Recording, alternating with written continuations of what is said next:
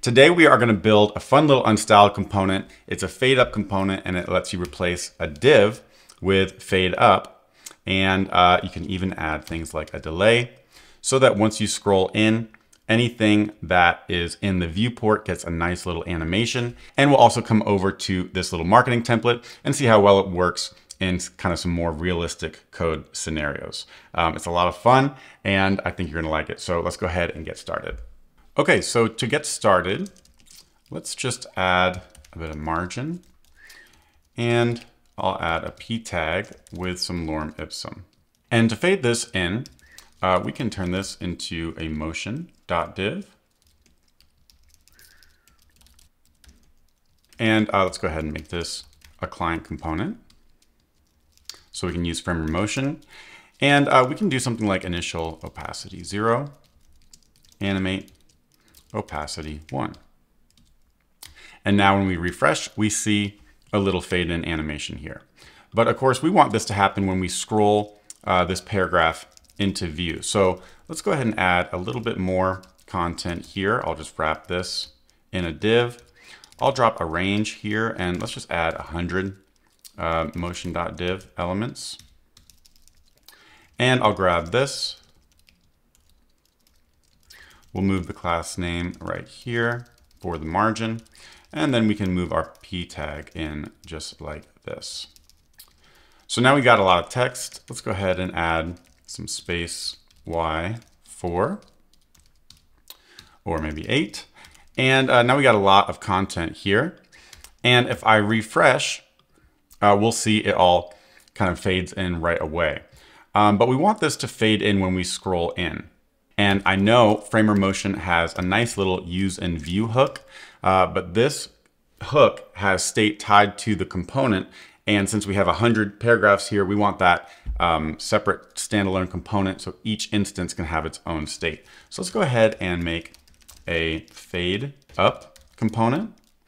And for now, this will take in children, which is going to be a React node.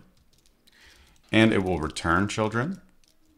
And let's go ahead and grab this motion div and we'll actually return this. Put the children in right here. We don't need a key on this anymore. And we can go ahead and update this to fade up. Get rid of all this. We'll keep the key. And now we have, just like before, all of them fade in as soon as we refresh. Let's go ahead and actually just add a transition with duration of 1, just so we can see this a little bit more clearly. So there we see the fade, but now we can add in useInView just like this. So if we look at useInView, we see that it takes in a ref and it returns a Boolean. So we're gonna need a ref right here. And we'll put that right up there. We'll stick this on our ref. And now we can pass this in and get isInView from this. So we're getting a type error. Let's go ahead and default this to null. I think that fixes that.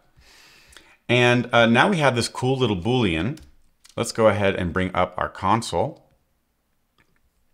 And let's just console.log isInView.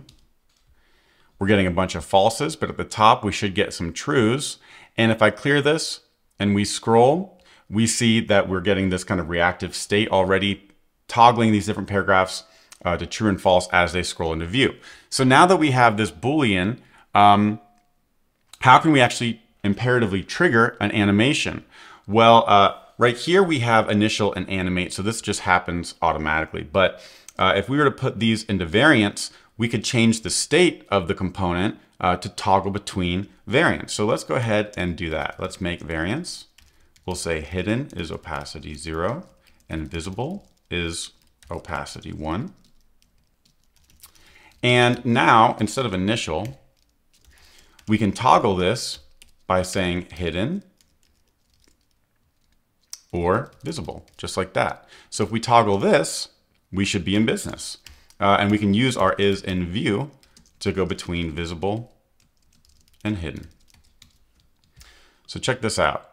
If I scroll, we get the fading in as soon as the paragraphs show up. And we can even add a little delay right here, maybe 0.5 so we can see it. Now I scroll in and I get the fade in. Pretty cool. Now we notice once we scroll out, the earlier ones fade out. I kind of like with effects like this where you just load it, you scroll down, you get the initial kind of animation just to give some character and life to your page. But once you scroll up, it's kind of annoying when they fade out again. So let's make it happen only once. We'll create some new state for our fade up component that flips once it's ever been exposed, and that way it just stays visible the whole time. So we'll just say useState is visible. We'll start this to false, and we'll go ahead and grab useState. And down here, we'll animate this. If is visible is true, it should be visible, otherwise it's hidden. So now they should all be hidden. It looks like we still have that initial state. So let's go ahead and disable initial with initial false. So now when we refresh, everything's kind of hidden here. And when should we flip this to true? Well, once useInView is true. So let's go ahead and use effect like this. And if we are in view and we're not visible yet, let's go ahead and set is visible to true. We'll go ahead and autocomplete these, save that. And now, if I scroll, we get the fading in, but if I scroll up, everything that's already been faded in stays rendered. So let's go to the very top, refresh. We see our fade in works for these. And then we scroll down, and this is pretty cool. And we scroll up and they're there. So this is a nice, perfect use case for some local component state. And in fact, just because this is a fade up component, I think it's okay that it fades in when we first render, because if you didn't want it to fade up, you wouldn't use that. So, so let's come here. I think instead of just disabling this, let's just make this hidden. I think it's a little bit clearer. We're starting off everything as hidden in this component. And then once it's in view, we get the animation. So this is pretty cool. We can have this little fade up component and drop it in. And it seems really easy to use. So now let's just tweak the animation a little bit. It's a little boring right now. And after all, this is called fade up. So instead of just changing the opacity, let's change the Y value as well. Let's say we start at 20 and we go to 0. So this is going to start the Y at 20 pixels down. It's a little sluggish. Let's come back to our transition and just delete this. And now we get something that looks pretty cool. Might be a little aggressive, but I like it. Maybe 15. And so that's kind of nice and subtle. And I think this is looking good. So we've got our little fade up component. We can wrap some paragraphs of text, but I figured it'd be fun to try it out on kind of a new site and just see how reusable it is and how useful it is. So I made a little marketing app template here with V0. I just typed in, a few prompts, and I installed this with ShadCN. And then you can just click here and copy this and paste it into your app. So that's exactly what I did. If you've never used this before, it's pretty cool. But if I come over here and look at demo, we'll see all of that JSX right here. So let's go ahead and visit /demo. And I'll just make this a little smaller. And I'll zoom out. And now we have a fun little playground here to try out our fade up component. So let's come here to the H1, revolutionize your mobile experience. So this would be a fun place to try out our fade up component. Let's come back here and export it. And let's just wrap this in fade up. Look at that. Refresh. We see it, pretty cool. Let's try wrapping this as well. And now if I refresh, that's pretty neat. And if I scroll down here, we'll see it for the first time. So that's pretty fun too. Now I'd like the way to kind of delay these two. I think it'd be fun to be able to just add a delay right here. So I kind of want a delay prop, maybe 0.5. Let's come back and add that to our component. That's going to be a number. And let's go ahead and put that in right here. We'll just pass that right along. And look at that. When I refresh, this is pretty fun, pretty easy to play around. Maybe we delay the first one and we'll make it optional so that we don't have to pass it. We'll go ahead and default this to 0 and make it optional. So TypeScript's happy there, but if we want to delay this by 0.5 and then 1, something like that, it's a little bit much, maybe 0.3.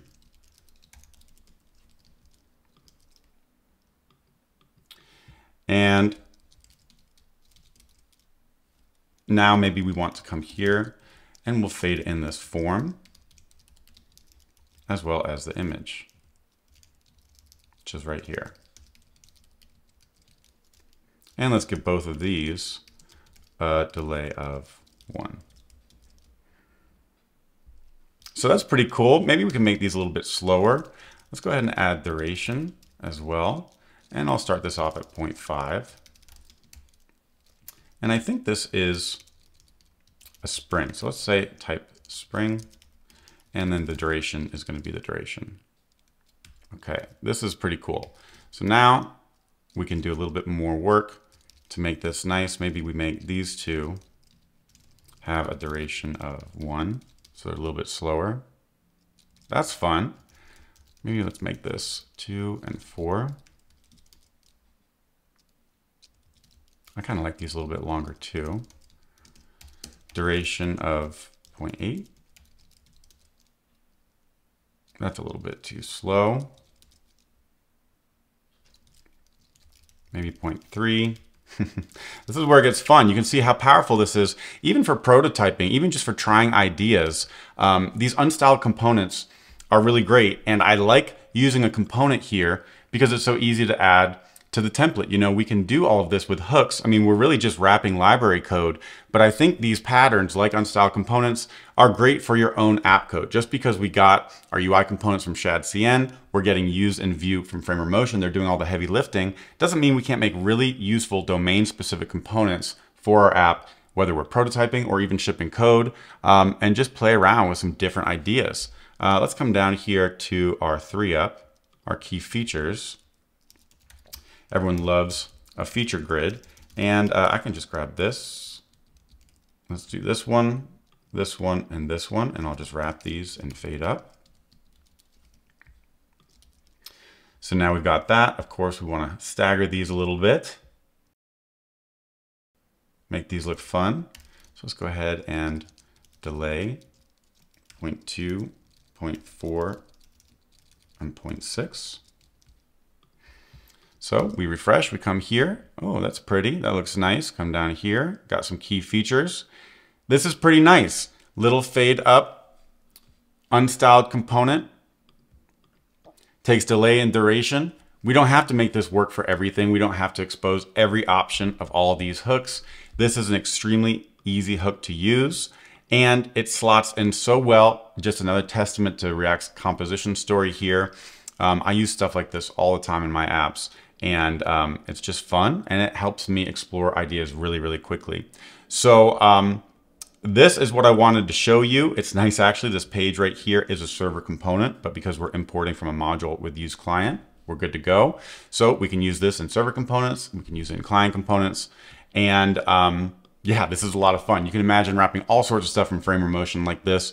And even if you don't use Framer Motion, if you wanted to implement a transition or an animation with CSS or another library, the concept is the same. FadeUp doesn't care what you pass it, right? We're just rendering children. So you can go to town and do all sorts of work in an effect with CSS to trigger things when you're in viewport, when your size changes. You can look at whether a container query changes and you want to show something. You can make it so it doesn't always stay there. It shows up every time. But I kind of like this. You see this on a lot of marketing sites. I like that we use component state here to keep it rendered once we're on the screen. But otherwise, we reveal it once we scroll into view. And yeah, I thought this was a really awesome idea of a neat little component. So that's what I wanted to talk to you today about, show you this cool little unstyled component. I'm actually working on a course right now. It's called Advanced React Component Patterns. We talk about unstyled components. We talk about a bunch more stuff. It's gonna be coming out soon. So if you wanna hear more about that, check out the link in the description, and we'll be sending some newsletter updates soon. Otherwise, if you have any questions, let me know. Thank you for watching, and I'll see you in the next one.